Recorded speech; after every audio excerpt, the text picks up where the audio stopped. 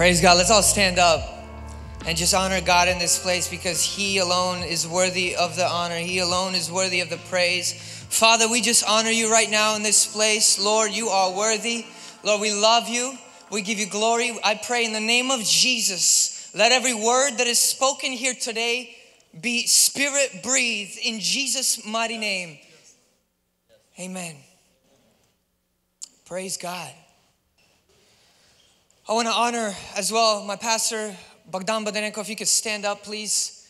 I just want to thank you for everything and pursuing God and following Him. If everyone can just stand up and honor Him right now, and pursuing God and starting this Bible school and just shaking a generation for God.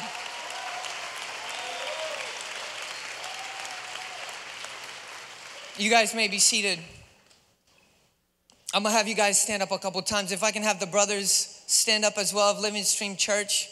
We want to honor you as well. Thank you very much for your service, for the generation, and showing us a good example. And as well as I want to honor the last person, Boris, Pastor Boris, our youth pastor here at Living Stream Church. If you can stand up. If everyone can stand up and honor Boris in this place. He is truly a man after God's heart, and it's been an honor running with him and seeing him pursue God and raising up people after him, people after his face, people for prayers. You know, the trailer out here, I had several people come up to me and say, hey, Mark, I'm praying for you. Actually, a matter of fact, I had somebody come up to me and say, hey, I'm not going to sit in the service, but what I'm going to do is I'm going to go inside the prayer trailer, and while you're going to be preaching, I'm going to be standing and interceding for you. Hallelujah. That is the God that we serve, that is raising up a generation today, a generation that is after his face, and a generation that moves in prayer, that moves and breathes in Jesus' mighty name. My title today of the sermon, I really sat down and thought about it, and I couldn't think of anything else but known. So the title today of this sermon is going to be called Known. If you can turn to somebody and just say known. Known is to recognize or to be familiar with something. So I believe that God here is speaking to every single person about what known is, and different sides of known. Known and knowing God and being known and making God known. Being known by God and making Him known as well.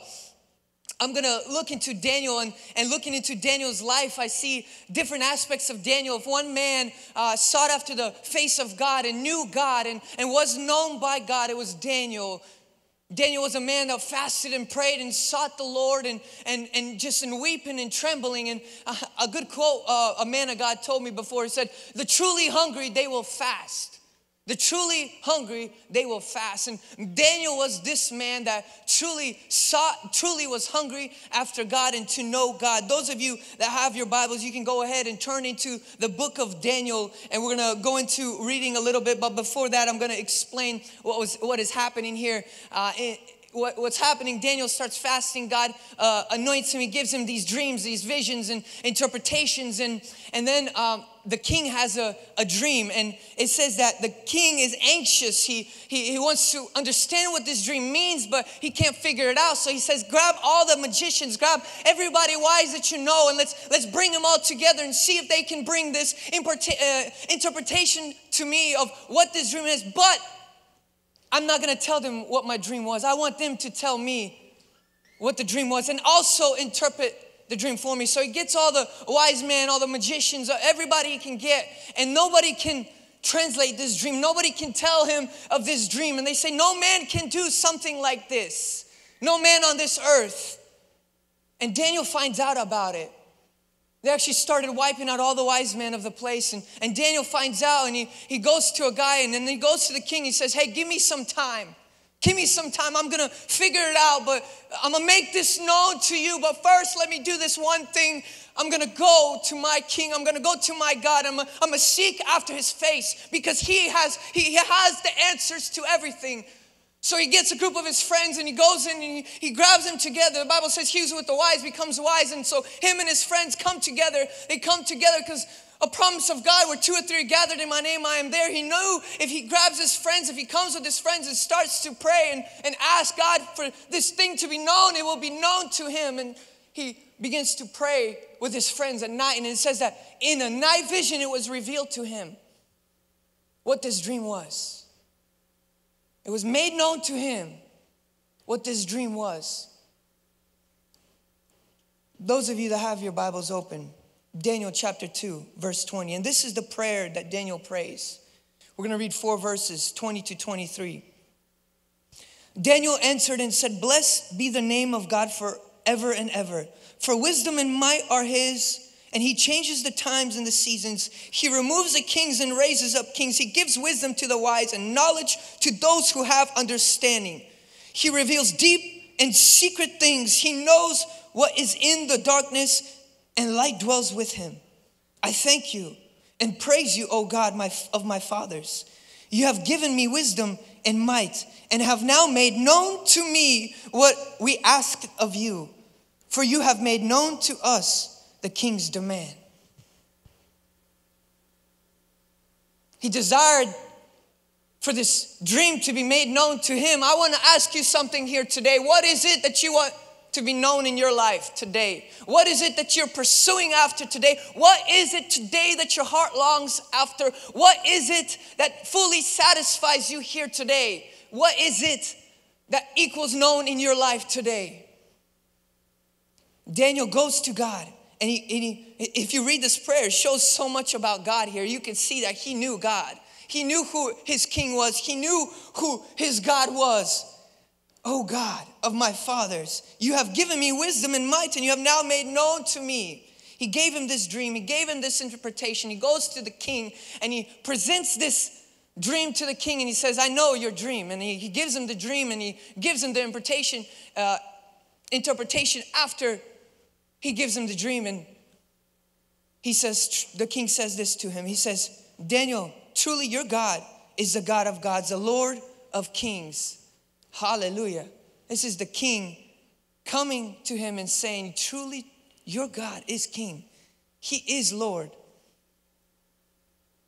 There is secrets, brothers and sisters, friends, that God wants to reveal to us here today. There's secrets that God still has for us, that he wants to reveal to us. It says, "Call to me and I will show you great and unsearchable things which you do not know." There are things that we do not know. There are things that are still yet to be revealed to you. And God wants to use the things that he reveals to you to reveal to a generation today. Are you ready to pay the price? Are you ready to take on and begin to know your Father in heaven? And take on those secrets and make him known to others. Daniel takes this secret. Daniel takes this interpretation.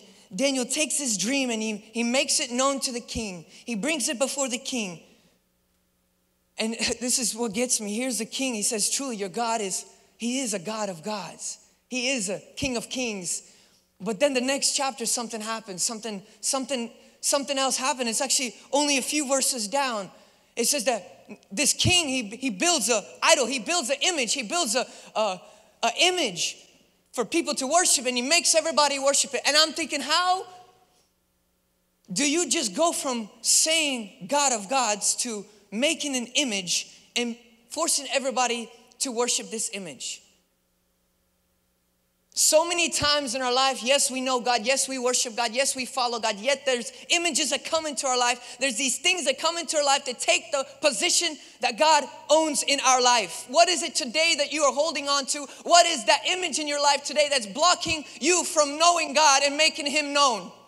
I want you to ask yourself that right now. And I believe the Holy Spirit is here. And what he does is he teaches, he speaks, and he's speaking to you right now. And there are things right now at this moment that he is revealing to you and saying, I want you to take this out of your life. I want you to remove this. This is that image that you have begun to worship, that you have begun to put in my place.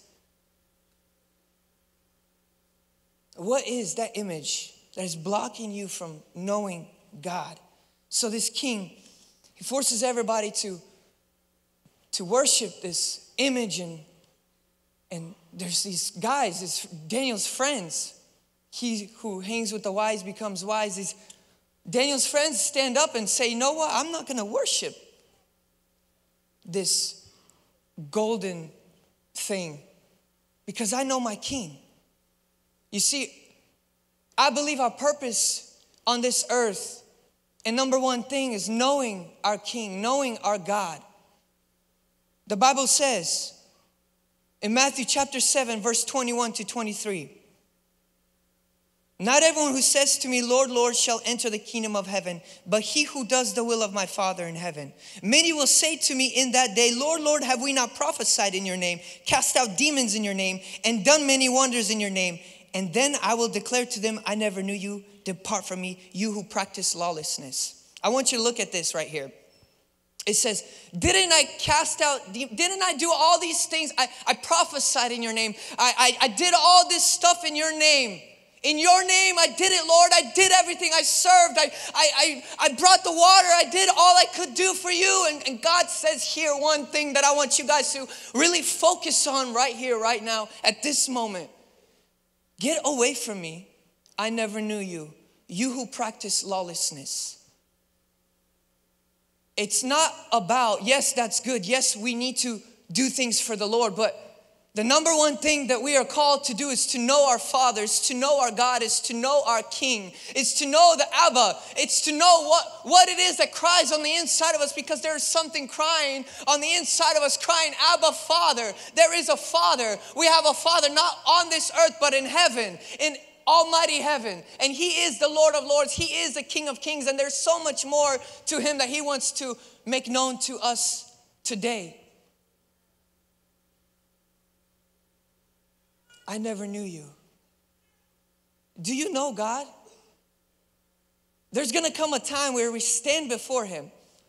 We all know people that have passed away. We all know people who have died, and they go somewhere. They go and they have to stand before God. And there's going to come a time where me and you, we will have to stand before God, and we will have to answer not for the prophesying. We will have to answer for that, but the main thing we'll have to answer for, did you know God? Do you know God? You know, you could come to this service, you could be sitting here right now, and you can be at home with your mind. I got to take care of this, I got to take care of that, I got to do that. And you can leave here today the same way you walked in here. Just like you can come into prayer, you can pray to God and receive nothing from God and not even connect to God. The sheep know the shepherd's voice. Do you know the shepherd's voice? I believe that God wants to raise up a generation after His voice, a generation that knows their Father.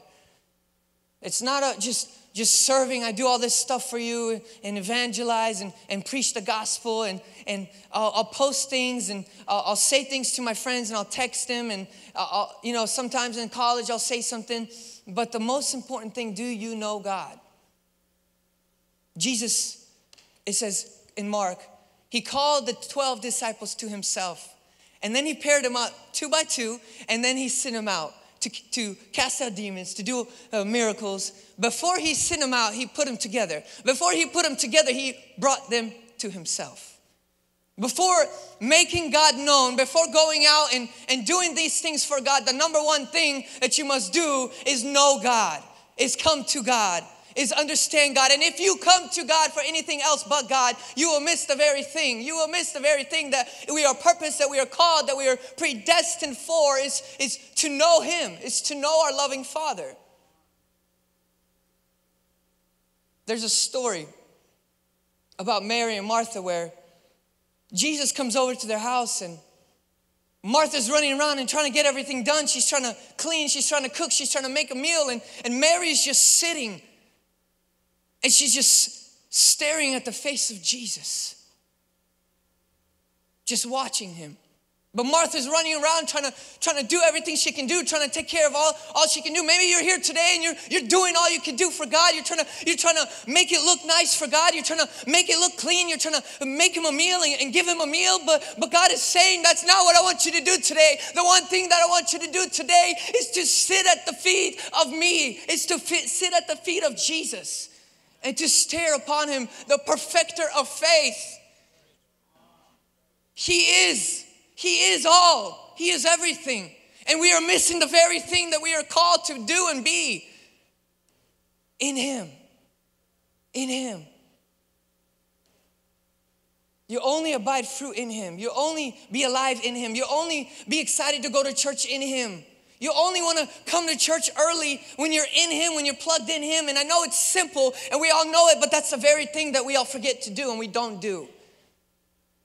Everything is after that right there. Google, Facebook, Instagram, Snapchat. They were designed to take your time. They were designed to take away that time with the Lord, to stop you. Your businesses, your finances, your works, your jobs, they want to take your time.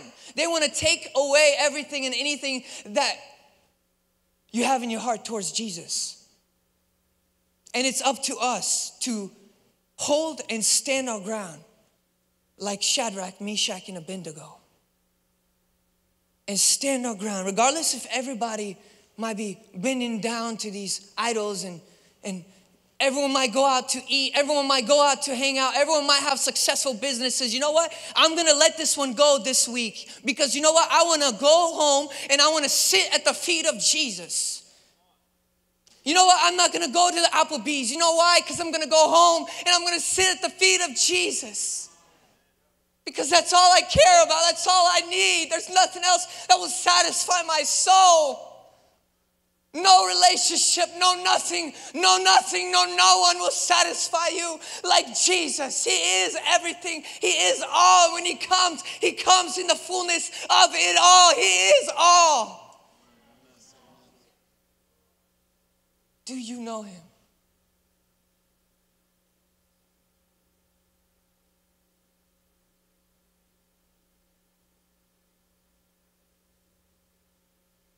Verse 18, chapter 3 of Daniel. So here, they stand their ground, Shadrach, Meshach, and Abednego. Everybody else is bowing down, but they're like, no, you know what?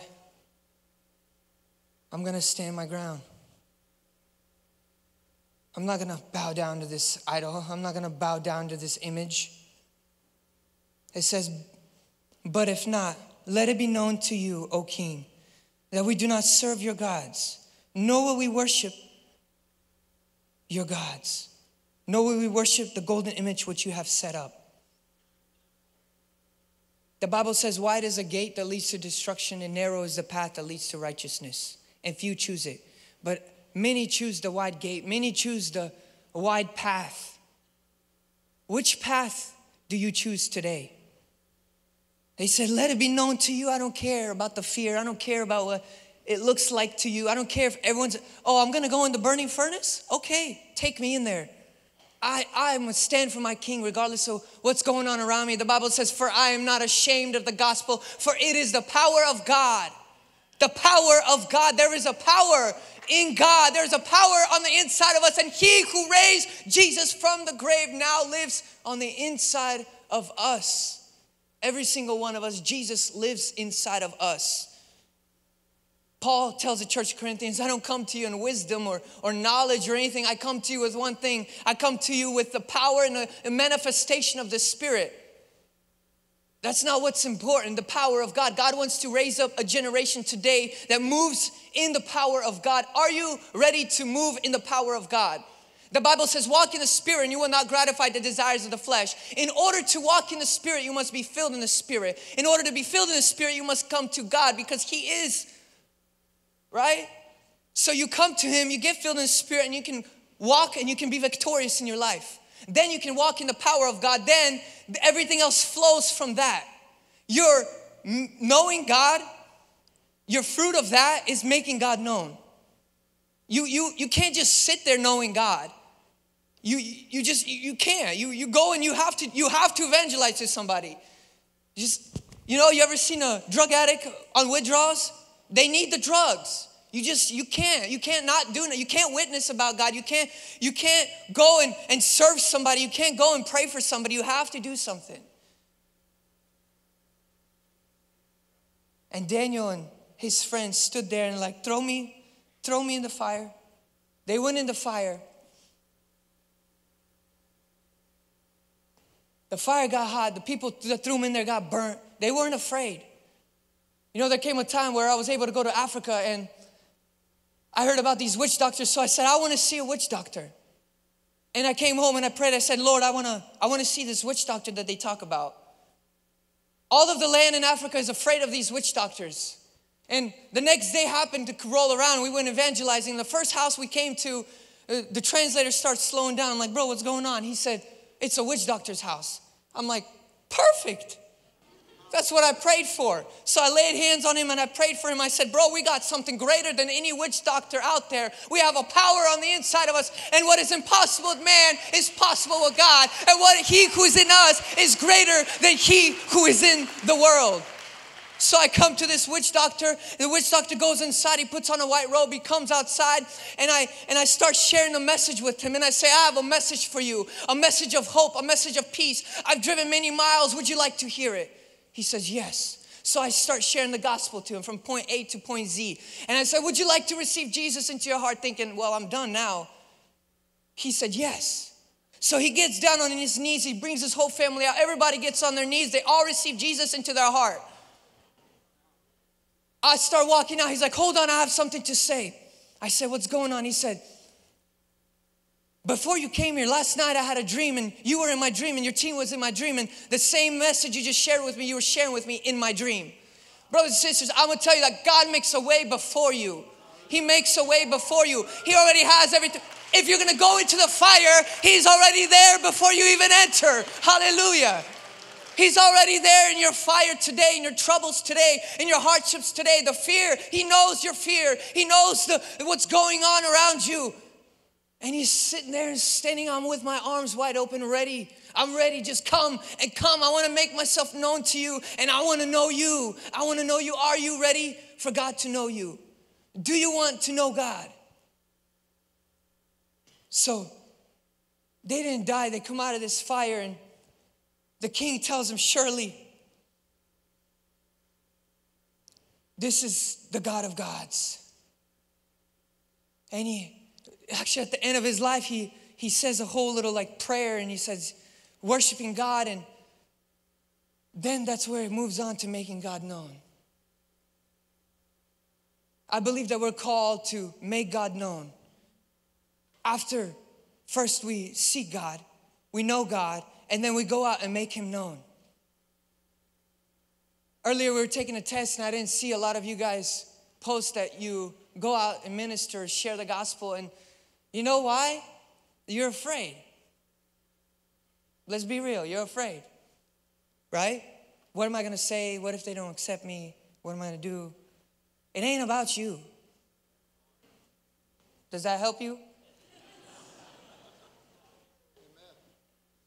It's not about us. We take our step to God and He takes His step to us. That's what happens. You don't know what to say. Man, I still don't know what to say. I just say, God, I'm going to step out and you give me the words. Amen. Jesus loves you. Bro, you crazy, man. I did it, right? You start there and you move on. Can I pray for you? What can I pray for? The other day, me and Boris were in a restaurant and we were sitting there and Boris starts ministering the gospel to the lady and she said, that's deep. She said, that hits right there. All he said was the gospel. And it wasn't that, he didn't share it with all details. He just said, Jesus died for you. And she said, that's deep, man. I never heard it like that. There's nothing more deeper than Jesus. There's nothing more deeper than the gospel of Jesus Christ and Him crucified. People are in need to hear this gospel. People are in need to hear about Jesus. People need to know that they are sinners, that they're lost. People need to know that there is a Savior that came and He died for their sins. He died so that they can come to Him. And that baggage, they don't need to carry it. Jesus takes it away from you. So he shares the gospel message and I ask her, do you have any pain? She says, yes, I do. My feet hurt. I said, can we pray for you?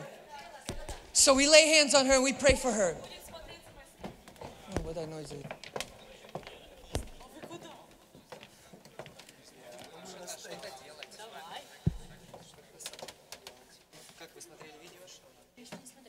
That's how he tries to get every one of you. I'm telling you, a lot of times I go out evangelizing and my phone starts ringing.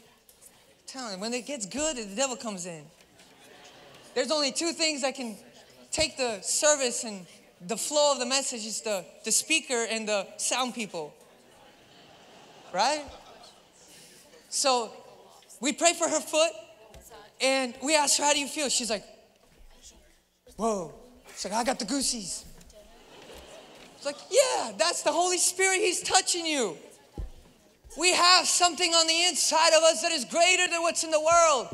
If only we'd step out and we just say, can I pray for you?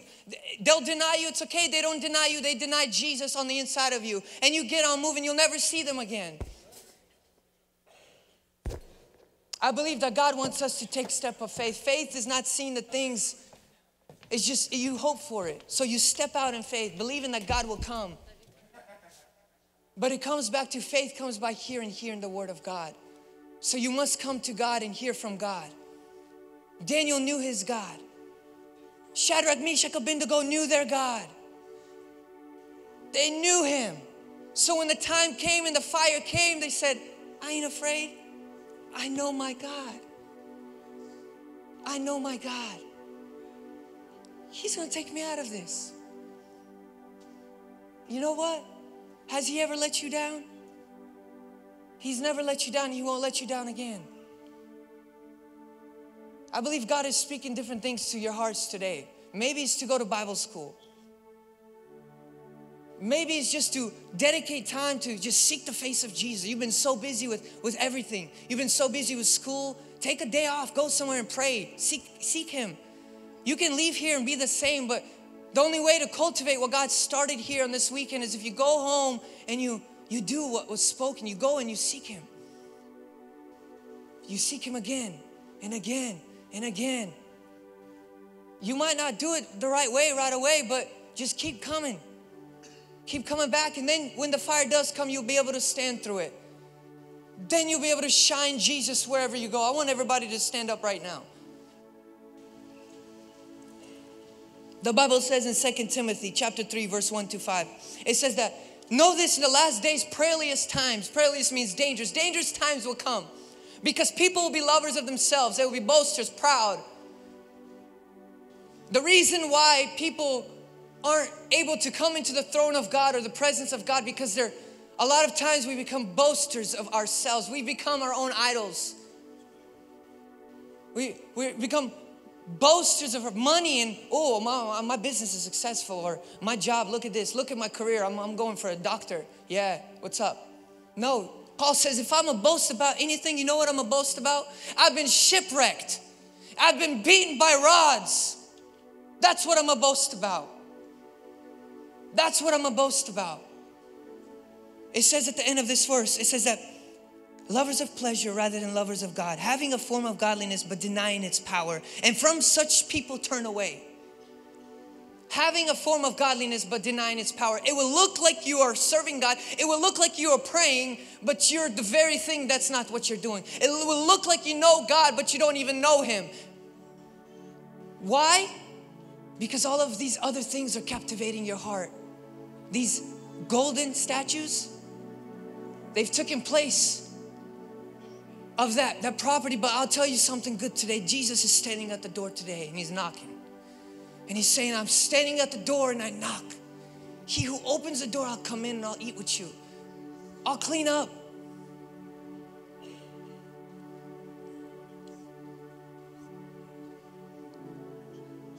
Father, we thank you. We thank you that you want to clean up, Lord. We thank you that you want to renew, you want to restart here today, God. I know people have come here for that. I've come here for that very thing, Lord. To be renewed in you, Jesus. God, touch us. Mark us here today, God. Mark us here today, God. Set us on fire for you, Jesus.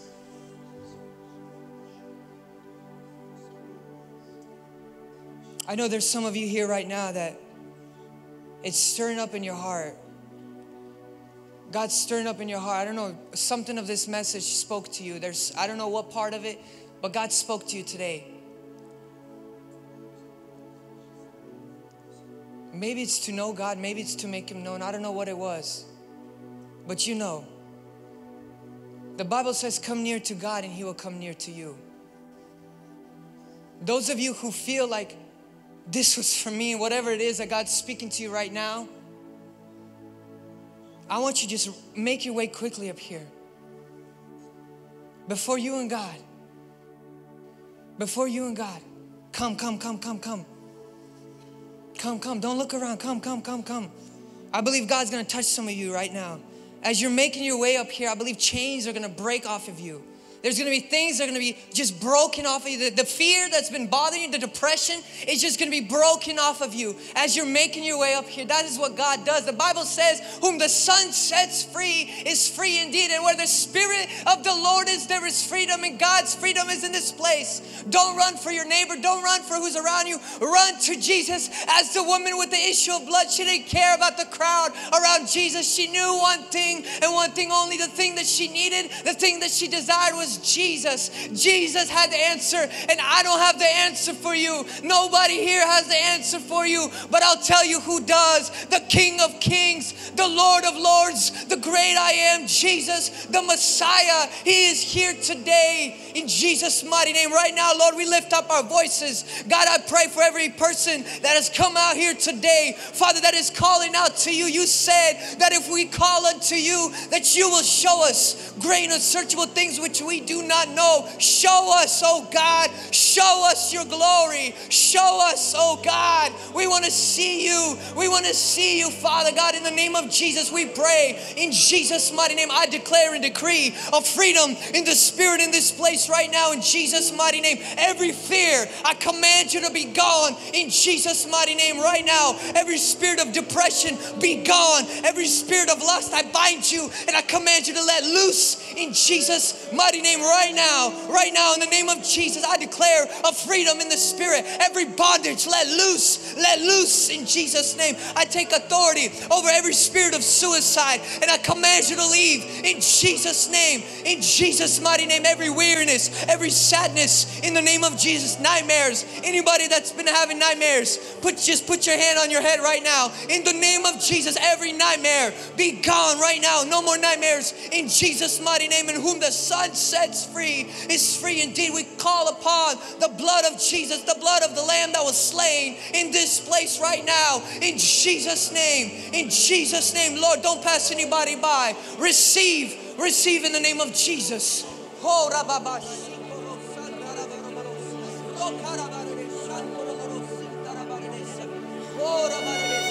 Church, I want you to lift up your hands right now and I want you to call out to God wherever you're at.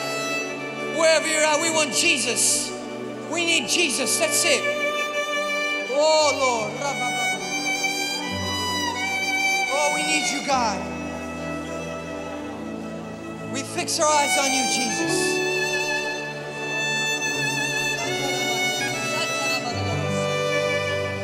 Some of you just need to cry out to Him right now. You've been holding walls in front of you. I don't care how tough you are. Cry out to Him. He's here right now.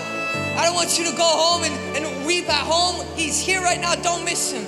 Don't miss Him. Receive in Jesus' mighty name. Receive in Jesus' mighty name. Receive in Jesus' mighty name. Receive in Jesus' mighty name. Let every hindrance, every wall be gone. In the name of Jesus. In the name of Jesus. Of freedom right now. In Jesus' name. If you feel like you didn't come to the altar and you want another call right now, this is for you. Come. God is here. God is here and He's here to renew you. In Jesus' name.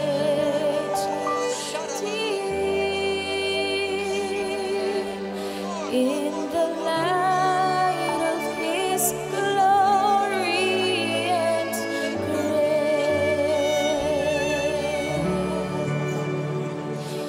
turn your eyes upon Jesus.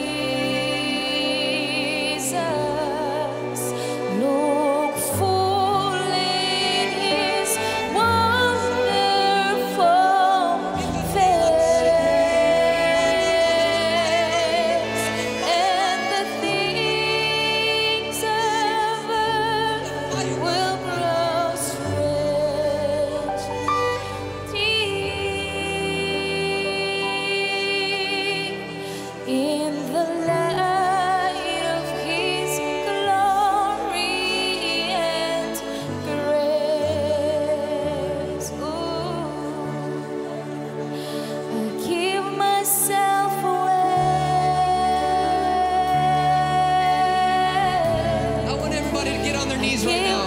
Wherever you're at, get on your knees. Cry out to God. He's here right now. Wherever you're at, He's here. He's here. Let Him touch you in a fresh way. It's not about the encounter you had yesterday. It's not about the man that you had yesterday. He has new manna. He has new experience for you here today. For such a time as this, God has chosen for you to be here today. Receive. Receive in Jesus' mighty name. Raise your hands and cry out. I give myself away so you can use me. I give myself away.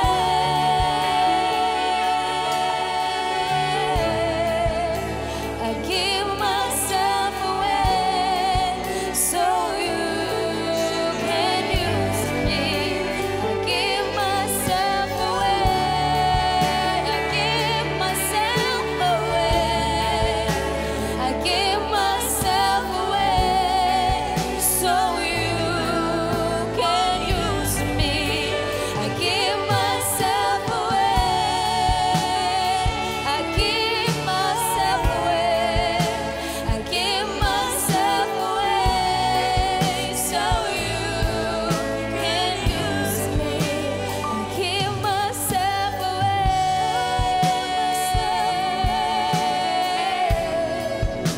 I give myself away so you can use me. The Bible says, and these signs will follow them that believe. They will heal the sick.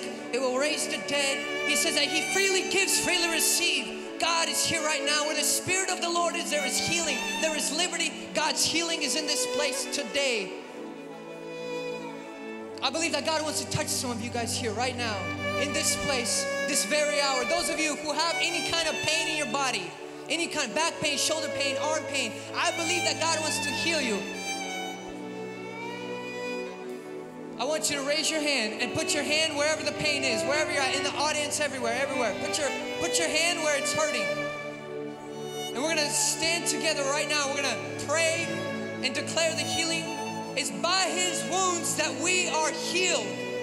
In the name of Jesus, right now, every headache, every backache be gone. New discs, new joints, new earlobes, ears be healed in Jesus' name. New necks be restored in the name of Jesus right now. Arm pain, shoulder pain, leg pain be gone. In Jesus' name, I take authority over every pain in this place right now, and I command you to leave in Jesus' mighty name right now. Nose pain, headaches, stomach pain, bacteria, diseases be gone.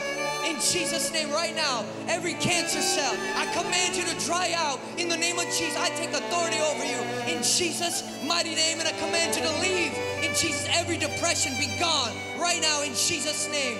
In Jesus' name right now, no more backaches, no more headaches in Jesus' name. New discs, new joints, new muscles, new ligaments in the name of Jesus.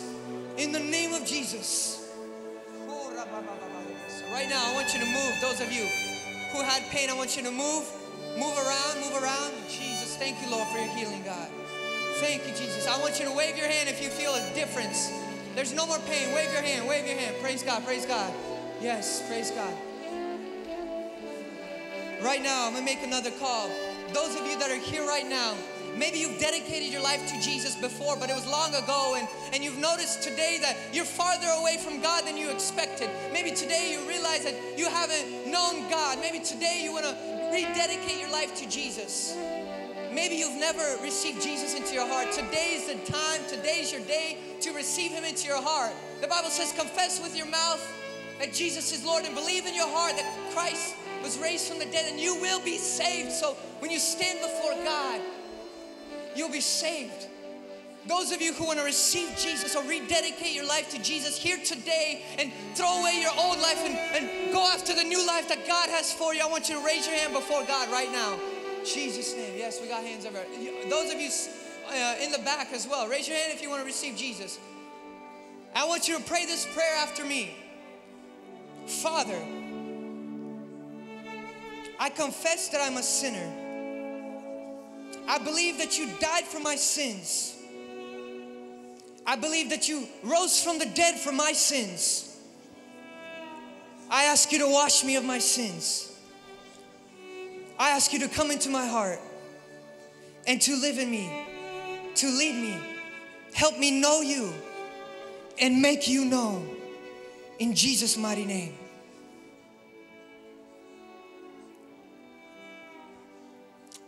Thank you, Jesus. Lord, we just worship you right now. Oh, you're so good, God. We thank you for the salvation is in here. We thank you for the healings, God. You alone are worthy of the honor and the praise. The Bible says where one sinner comes to repentance, the whole heaven rejoices. There is a party going on in heaven for you here today and in heaven. Let's just stand up right now wherever you're at and just go into worship for the next 30 seconds, half a minute or some minute, and just with worship in our hearts, thanking God that He is the same yesterday, today, and forever. Give myself